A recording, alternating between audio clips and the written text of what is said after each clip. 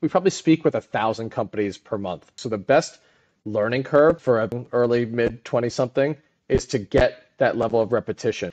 One of our mantras is don't consume.